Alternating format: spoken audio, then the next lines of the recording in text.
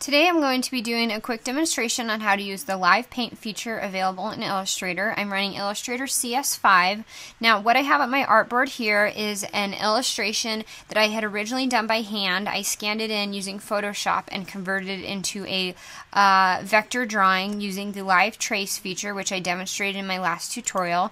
Now I'd like to color this in. Now in previous versions of Illustrator you would have to manually come in and draw shapes in the colors that you wanted to fill in different portions of your drawing. And now we have a tool called Live Paint. I've pulled my Live Paint palette out right here. You can also grab it from about the middle of your toolbar right here.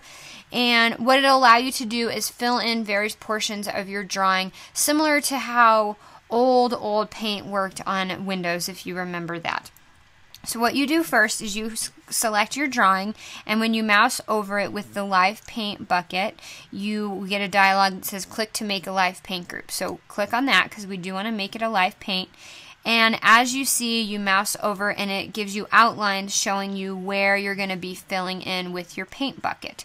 Now what you're going to do first is select your color. So I'm going to select this purple from my Swatches menu, and I'm going to start filling in. I want to make that panel purple and that panel purple, and I also would like to make her bow tie purple. So K is the shortcut to get your paint bucket tool, and let's fill that in and that in. And now you can see here we have a little bit of a problem. This is registering as one space from her bow tie to her arm.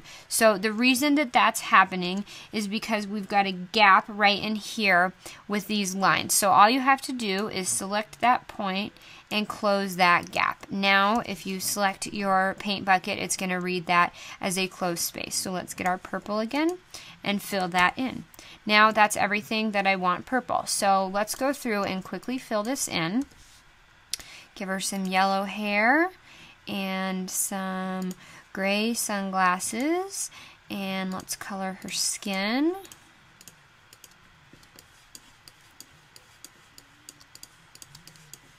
Make sure we get all of her feet. There we go. So we're making some pretty good progress. Now I'd like to color her shoes dark gray. Let's get in a little closer, it's hard to see that. And now here I've got a problem. I'm not registering this shoe as a live paint area. So the reason that is happening is because I've got a big gap here. Now I did that on purpose just to demonstrate. I could do one of two things. I could select this point and close that, reshape my shoe, and then fill it in. Or what I can do is in Object Live Paint, I have a Gap Options menu. Now it'll detect gaps at various sizes, and that will tell the paint where to stop. You can pull down from here, or you can do custom. Let's just do custom. We'll say 10. And it's still not, that gap is still too big. So let's come back in here. Oh, for some reason it didn't register. I thought 10 was going to work. There we are. Now we can fill it in. Now I do want to bring that point in because it looks a little weird being open. Now I've got one last panel on her dress that I need to color, and I'd actually like to color this with a polka dot fabric. So I've made a swatch. On my Swatches menu I have a little polka dot, and you can use the live paint bucket to fill with patterns. So all you've got to do is select your pattern swatch and fill that in. Now the reason I'm having to fill these separate spaces in is because I've got my gap set to such a wide space. So if you didn't want that, you could change it back. Let's fill in these little spots here.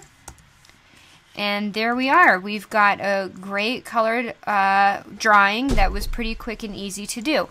Now, one other thing I'd like to show you is that you can color outlines or strokes using the Live Paint tool. So let's come into her face. Let's grab our tool here, and I don't need a fill. What I actually want is a dark gray outline, and I want to color her glasses dark gray on the outline.